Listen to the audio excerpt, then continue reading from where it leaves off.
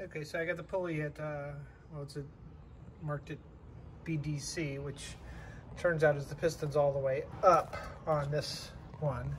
And so what I'm going to do, I've got that little 1/8" steel rod cut to an approximate length, and I've got a little L bracket there. And so I'm going to push down on the little 1/8" rod and push in on it, and then I'm going to mark on the inside. I won't be able to film this because I need all my fingers.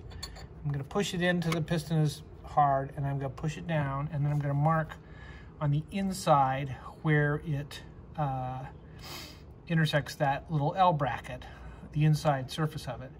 So I'm going to make one of these little rods for the piston all the way out, and then one for the piston all the way in, and then I'll measure the difference between those marks, and that will be the stroke,